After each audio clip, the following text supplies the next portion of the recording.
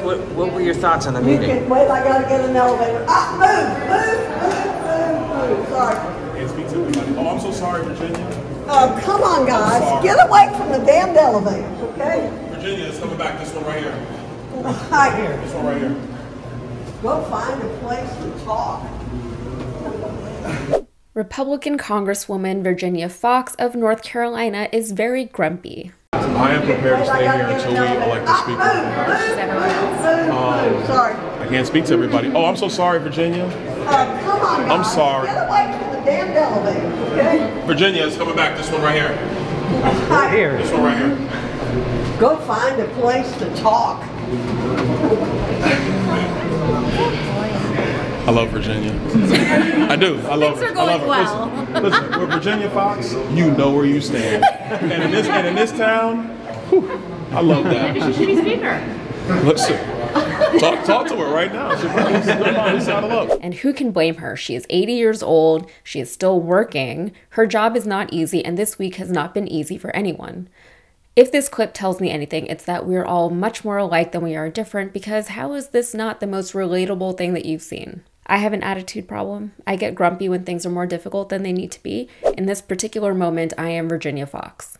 But for House congressional members to be grumpy right now, it's totally understandable. The House is in turmoil without a leader and without a bench. The Senate has been rendered useless by its own members, and the world is watching as violence unfolds again in the Middle East and as violence continues in Ukraine.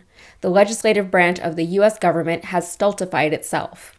With the former Speaker Kevin McCarthy ousted from the position, the gavel is up for grabs. Earlier this week, members of the House convened to nominate a new speaker, even though most of them were fine with the old one. To say the Republican Party is divided right now is putting things lightly. McCarthy was vacated from the seat because a small faction of fringe Republicans wanted him gone.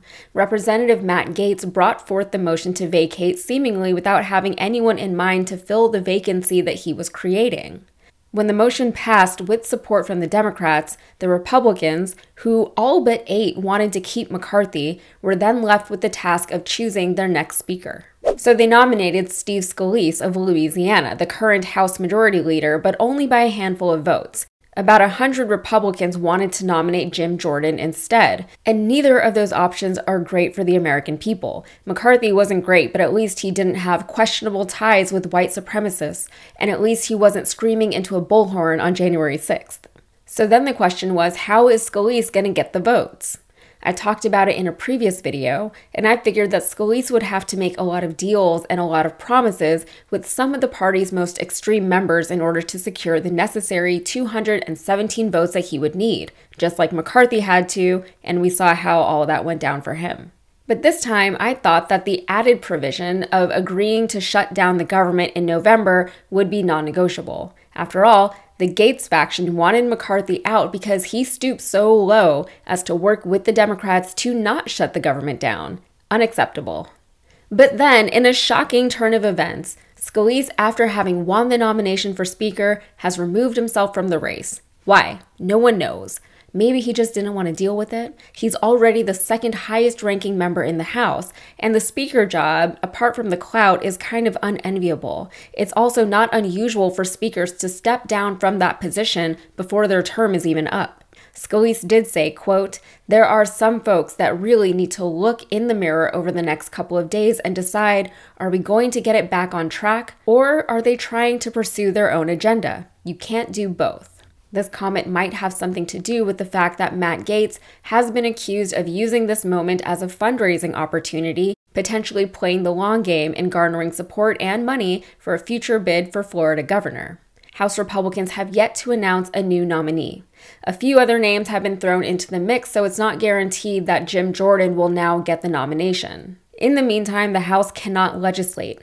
Aid to Ukraine hangs in the balance, the federal budget can't be negotiated, nothing can happen until this is resolved. So all of that to say, if Virginia Foxx is grumpy, who could blame her?